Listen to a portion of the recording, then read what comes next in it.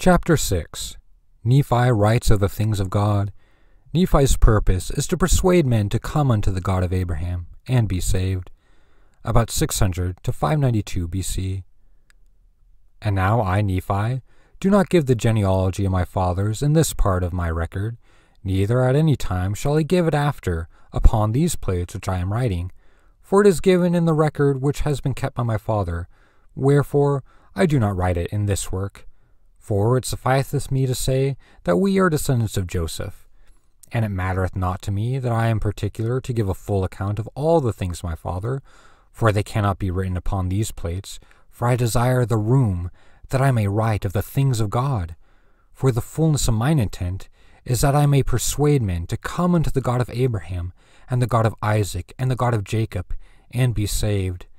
Wherefore the things which are pleasing unto the world I do not write, but the things which are pleasing unto God, and unto those who are not of the world.